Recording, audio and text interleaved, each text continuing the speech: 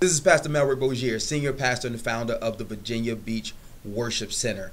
I am elated to be here with you for this video blog as we are going through the 90-day challenge, reading through the Bible in 90 days.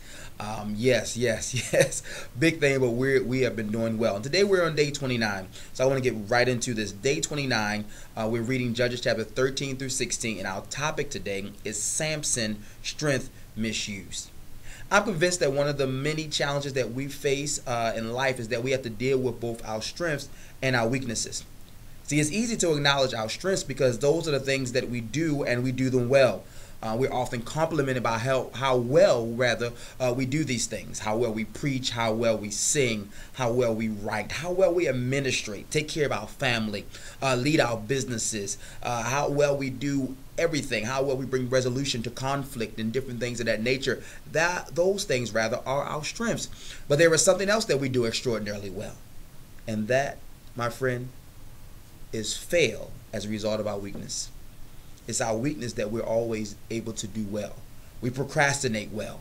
We cheat well. We lie well. We drop the ball well. When we do it well.